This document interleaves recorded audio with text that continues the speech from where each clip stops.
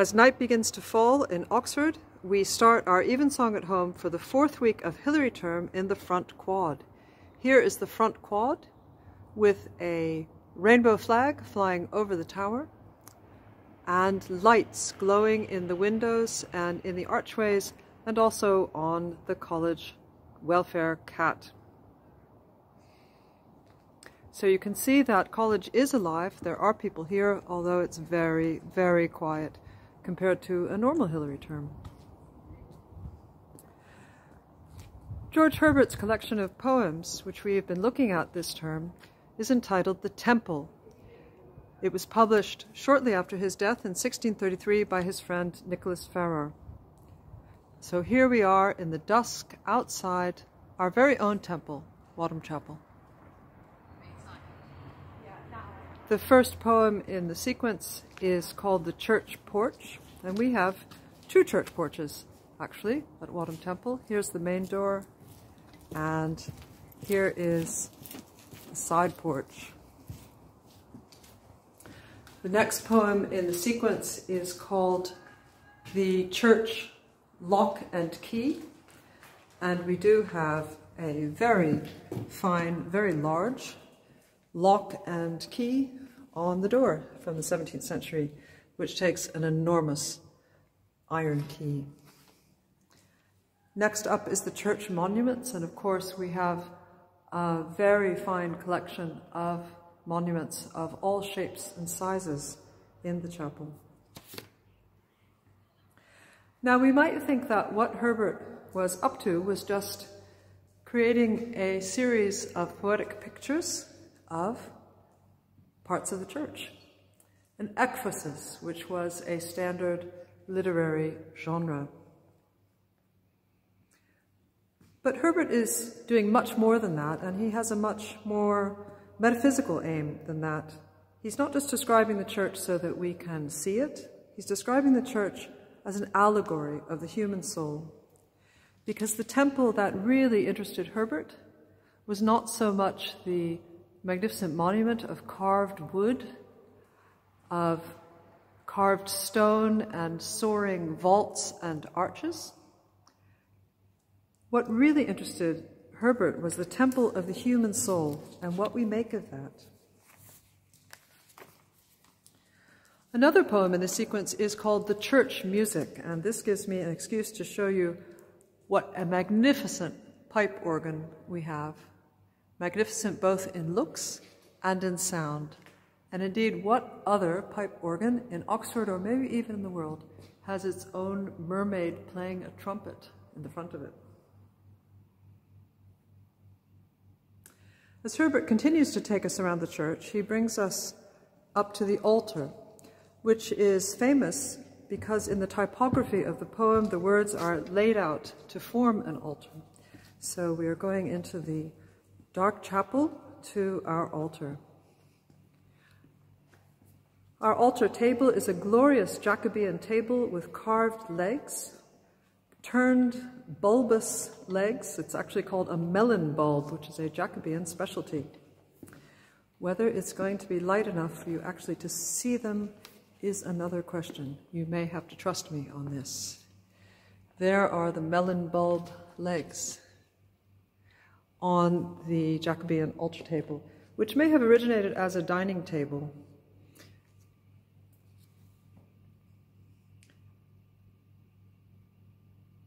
Last Sunday we talked about the windows, which are now fading out to a lovely indigo color. Makes you feel a bit as if you're inside an ice hotel, because everything fades out to this lovely, luminous blue. And when the great east window is lit from behind, all the turquoise comes to the fore, and you really do feel as if you're in an ice hotel. Today's poem, which we will hear talked about by our DPhil student Anne Ang, is The Church-floore. Herbert considers both the familiar black and white checkerboard marble church floor, such as we have, and he also talks about the rougher stone of the outer vestibule of the church, and it makes a very interesting contrast between the polished marble and the rough stone. In addition, in our antechapel, we have enigmatic carved letters and numbers scattered seemingly randomly across the stone slabs. There are lots of very curly letters, J's and 6's and 9's, and quite complicated little bits. So one theory is that the carvers were practicing their letters and their numbers. Here is a lovely R and a W, a 6, and some more numbers. So were these simply reused in the antechapel from practice pieces, or are they marking something? They're cut into in odd ways.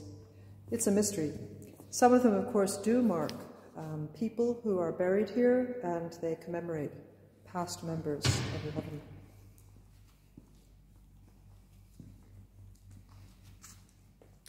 So again, Herbert takes us through the parts of the church as a starting point, but it's a bit like jazz. He starts from the basic melody, but then he launches into an improv. He riffs on parts of the church as inspiration takes him, and as correspondences in the life of the human soul are suggested to him. Herbert wants each one of us really to take ourselves seriously as living temples, as temples of the Holy Spirit, of the God of truth, beauty, and love. So welcome to Evensong on this Sunday of 4th week in Hilary term.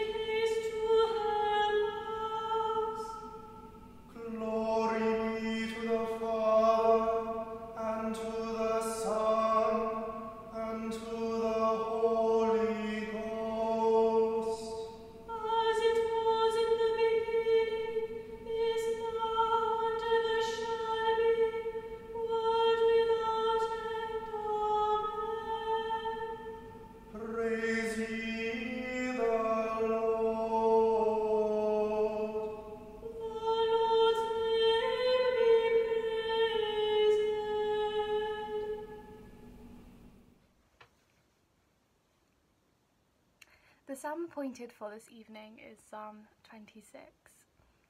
Vindicate me, O Lord, for I have walked in my integrity, and I have trusted in the Lord without wavering. Prove me, O Lord, and try me. Test my heart and mind. For your steadfast love is before my eyes, and I walk in faithfulness to you. I wash my hands in innocence and go around your altar, O Lord, singing aloud a song of thanksgiving and telling all your wondrous deeds. O Lord, I love the house in which you dwell, and the place where your glory abides. Do not sweep me away with sinners, nor my life with the bloodthirsty, those in whose hands are evil devices, and whose right hands are full of bribes. But as for me, I walk in my integrity. Redeem me and be gracious to me. My foot stands on level ground. In the great congregation, I will bless the Lord.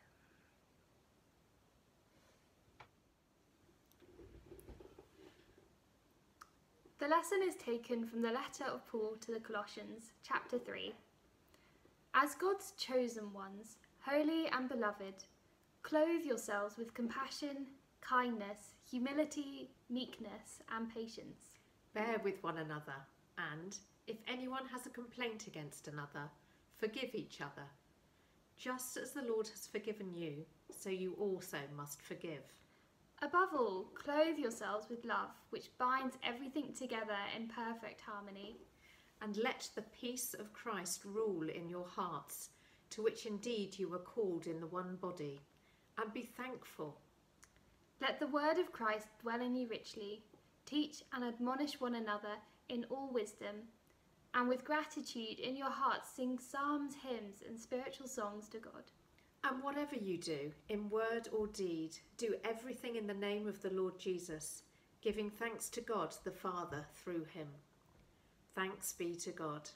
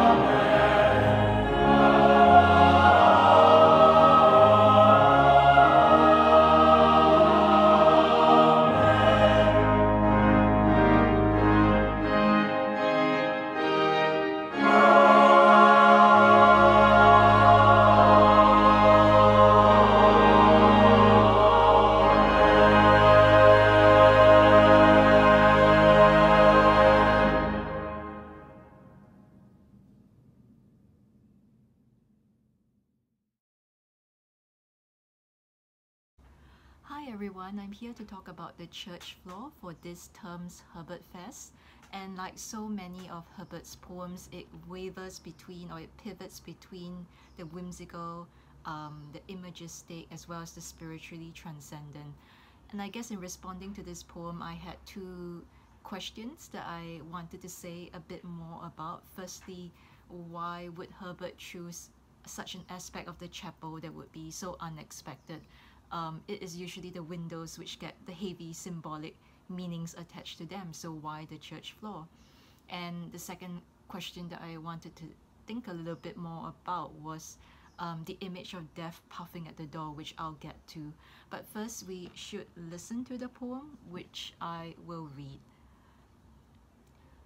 Mark you the floor, that square and speckled stone, which looks so firm and strong, is patience. And the other black and grave, wherewith each one is checkered all along, humility. The gentle rising which on either hand leads to the choir above is confidence. But the sweet cement which in one sure band ties the whole frame is love and charity. Hither sometimes sin steals and stains the marble's neat and curious veins, but all is cleansed when the marble weeps. Sometimes death, puffing at the door, blows all the dust about the floor. And while he thinks to spoil the room, he sweeps. Blessed be the architect whose art could build so strong in a weak heart. So I guess what we might notice at first is that the poem is clearly divided into two parts. There are the first four stanzas, which are allegorical and which attribute a certain value or virtue to an aspect of the chapel.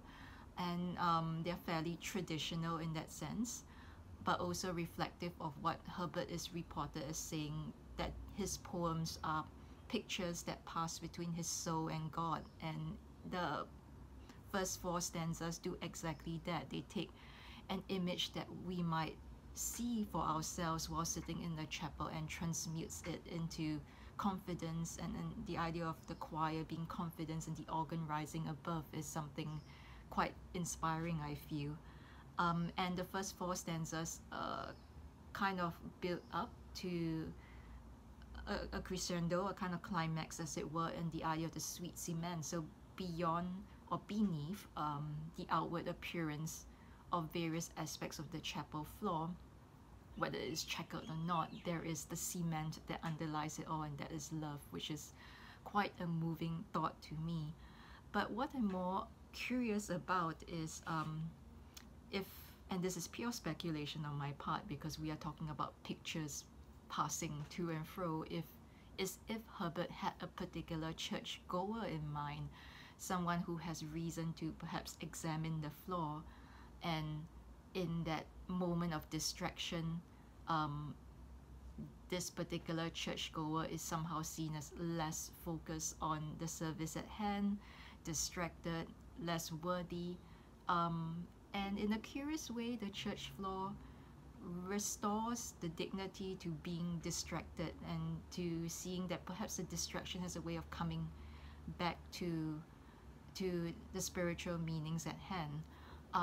And I find there's a deep humor in that as well, which is what I'm going to talk about next, with the image of death puffing at the door. The notes to the Penguin edition of Herbert's complete verse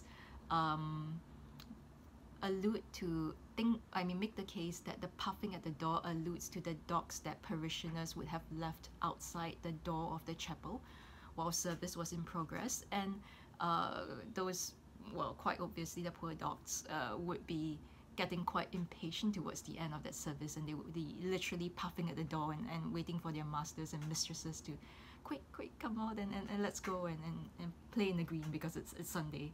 And it's odd that Herbert would attribute such a mundane image to something so solemn and sometimes morbid as death. And there's a deep humor to that, and even without the notes, the idea of puffing at the door takes the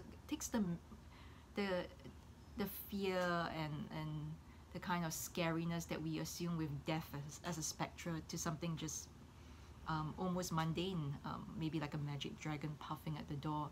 So this is what I'm going to leave you with. I wonder if there's a deep kind of contemplative laughter in the poem, a kind of chuckle at death, because what goes beyond death is this inner clarity of perception that allows you to see the art that the architect renders at the heart of the chapel, which is in its design and in its very cement that is used to build even the lowliest of its aspects, the floor.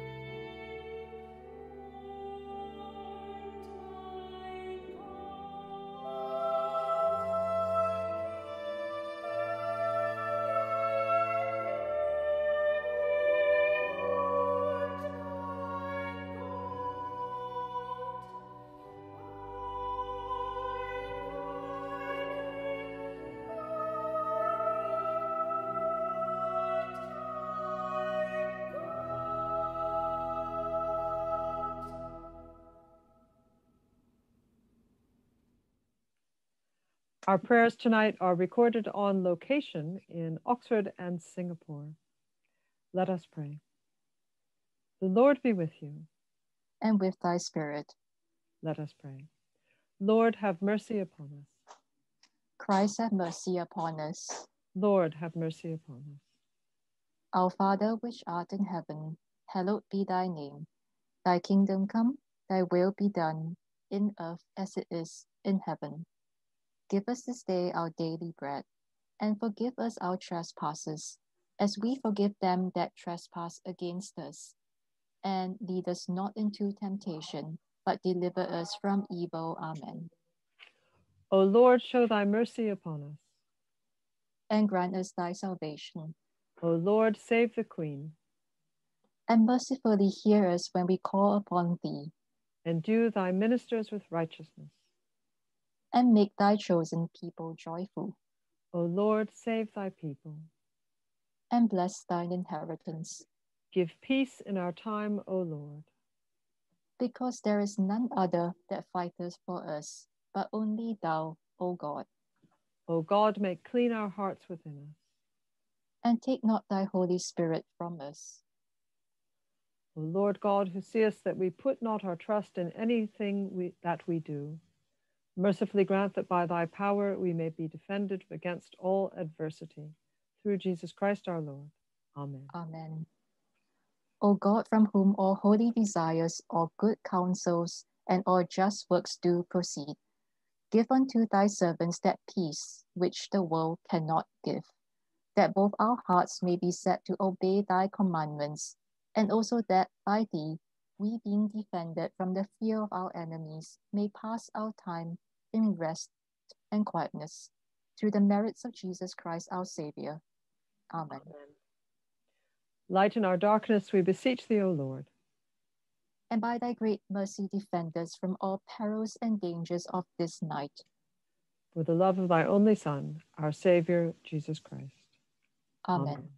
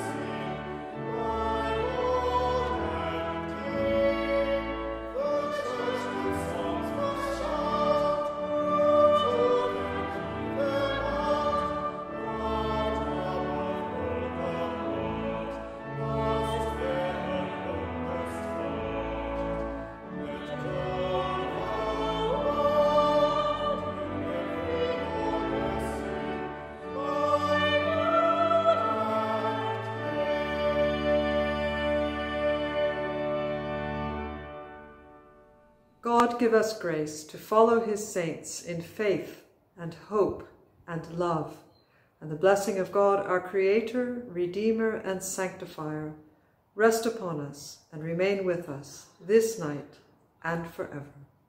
Amen.